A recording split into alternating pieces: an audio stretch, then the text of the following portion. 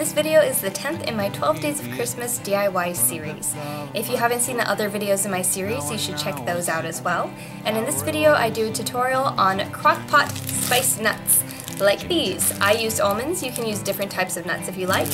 And I put mine in this cute little cellophane bag with a bow. It's a really easy recipe to follow. You do need to be home for a few hours to keep an eye on it, but it's a great, easy DIY gift.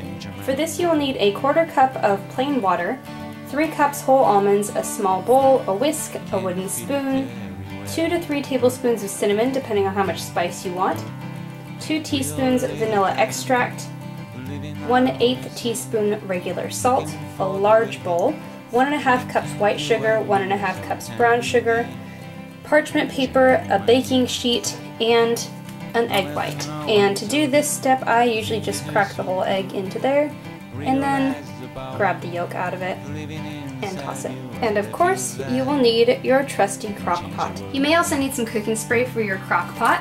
I don't use cooking spray, I just save the wrappers from my blocks of butter and then I rub that all over the inside of the slow cooker to keep it from sticking. Next, you're going to put your vanilla and egg white into that little bowl and then blend it with your whisk until it gets frothy.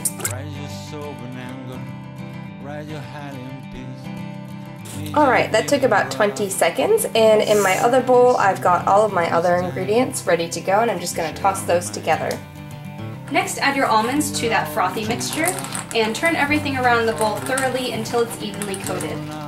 Next, I'm going to prep my slow cooker. I'm just going to rub this all over the inside so nothing will stick.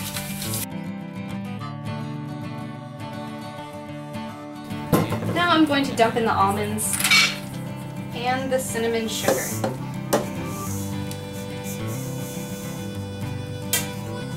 And I'm going to stir this until everything is properly coated. Now that that's done, I'm going to turn this on low, and I'll leave those to cook for 3 to 4 hours.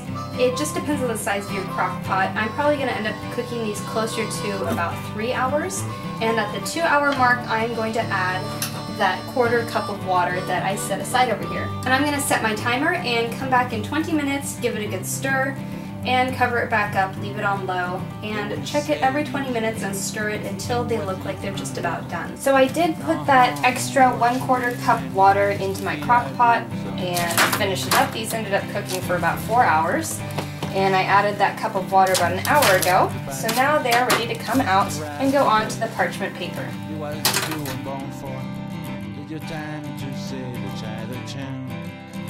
And those will probably sit there for a couple of hours until they're completely cooled down and ready to be wrapped up.